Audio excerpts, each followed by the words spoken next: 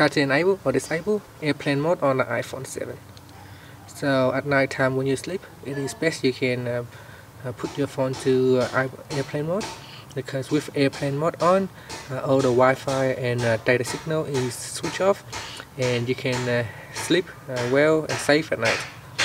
First, pressing on the home key to go back to your home screen, and then tap on settings. In the settings screen at the top here, on the first option is the aeroplane mode.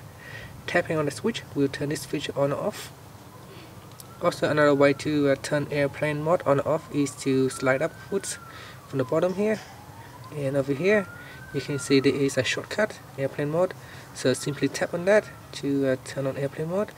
Now once the airplane mode is switched on, you can see there is an airplane mode icon at the top here, and if we gonna switch it off, the airplane mode icon is disappearing.